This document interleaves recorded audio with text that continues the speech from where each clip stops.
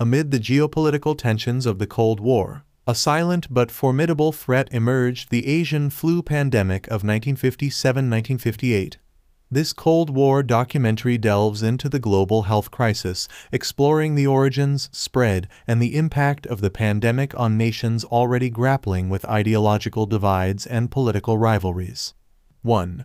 Post-World War Roman II dynamics. The world at a crossroads. The documentary begins by setting the stage in the post-World War Roman II era, where nations were navigating the complexities of reconstruction, ideological clashes, and the ever-present specter of the Cold War. Against this backdrop, the silent threat of a flu pandemic quietly emerged. 2. Origins and spread. Tracing the Asian flu's global journey. Focusing on the origins, the documentary explores how the Asian flu virus H2N2 originated in East Asia and swiftly spread globally. The interconnectedness of the world, exacerbated by increased international travel and displaced populations, facilitated the rapid transmission of the virus. 3. Pandemic reaches the West. Impact on Europe and North America. Delving into the global impact, the documentary traces the path of the pandemic as it reached Europe and North America. The virus spread through major urban centers, impacting communities and healthcare systems already strained by the demands of the Cold War era. 4. Challenges of containment. Cold War rivalry vs. global health cooperation.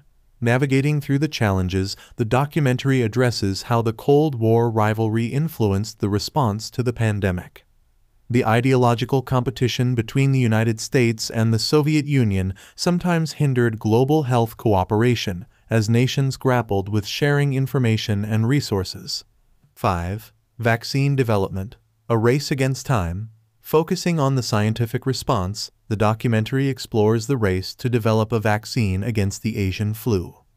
The urgency of the situation prompted an unprecedented international effort to create a vaccine and deploy mass vaccination campaigns. 6. Healthcare systems strained, balancing Cold War priorities and public health. Delving into the strains on healthcare systems, the documentary discusses how nations struggled to balance Cold War priorities with the immediate need to address public health crises. The pandemic placed immense pressure on medical infrastructure and resources. 7.